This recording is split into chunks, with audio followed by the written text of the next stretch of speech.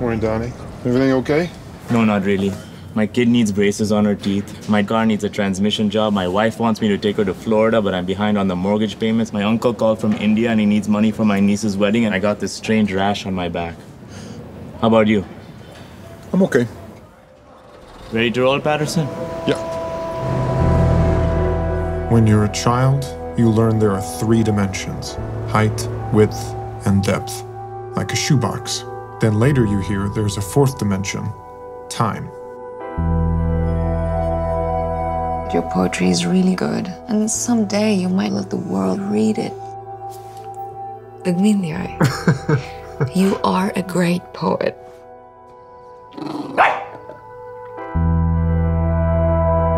Hey, yo, that's an English bulldog, right? Dog like that, get dog jacked, my G.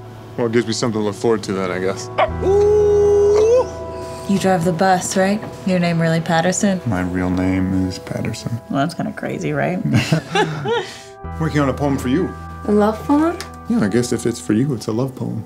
I had a beautiful dream. We had twins. Twins. All your poems are still in that one notebook, your secret notebook.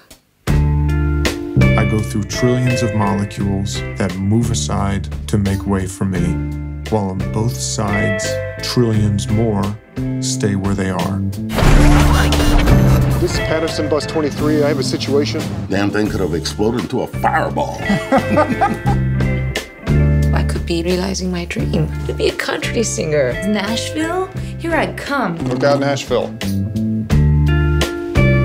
you think there are any other anarchists in Paterson? You mean besides us? Not likely. Without love, what reason is there for anything? He's not going to do anything crazy. Everything he does is crazy. Nobody move! Abashta in Paterson. Aha. Aha, what?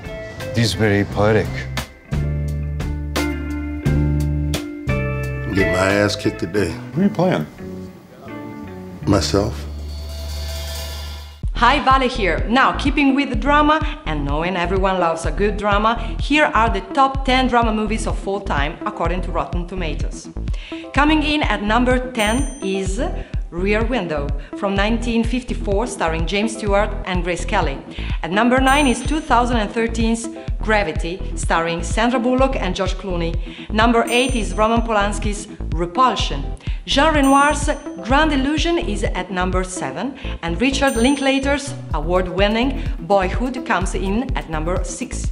Humphrey Bogart and Ingrid Bergman's Casablanca is number 5, while Fritz Lang's Metropolis is at number 4.